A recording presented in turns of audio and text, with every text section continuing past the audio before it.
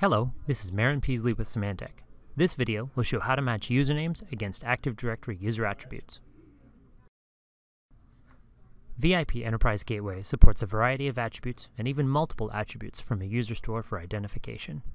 This can start with the popular SAM account name attribute, or possibly user principal name, or even an email attribute. VIP Enterprise Gateway can then take what the user types in and compare it against any of those for positive user identification. Now let's see how this is configured.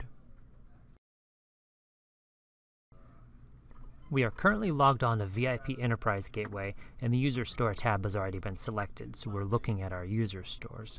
We're going to add employee ID as an attribute to our lookup here under all users. So first let's take a look at Active Directory.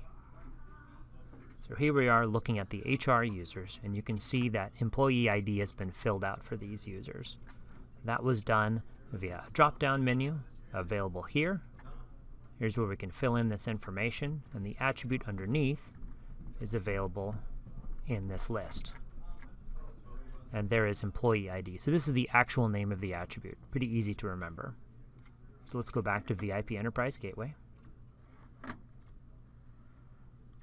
Now I'll open up the user store we're going to edit.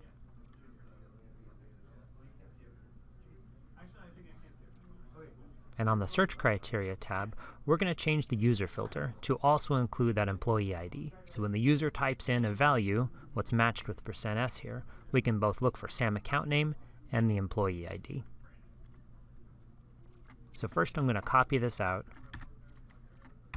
into Notepad. I'm going to space this out a little bit. And now we're working just with the SAM account name. Now to make this simple addition, what I do is just type in employee ID next to the SAM account name. I'll add the equals %s, put it in parentheses,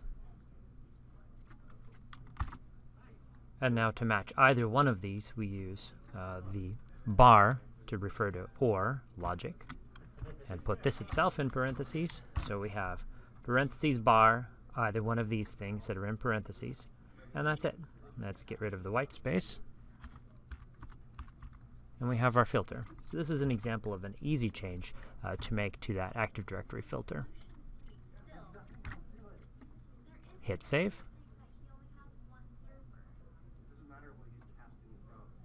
And we're done. Now let's test it to make sure it works.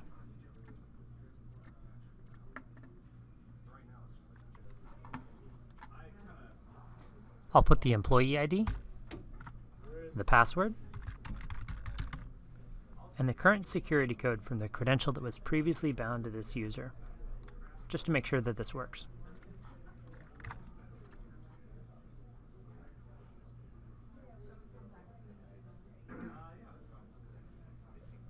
And it worked. We're logged in. And that's it. I hope you've enjoyed watching. Thank you very much.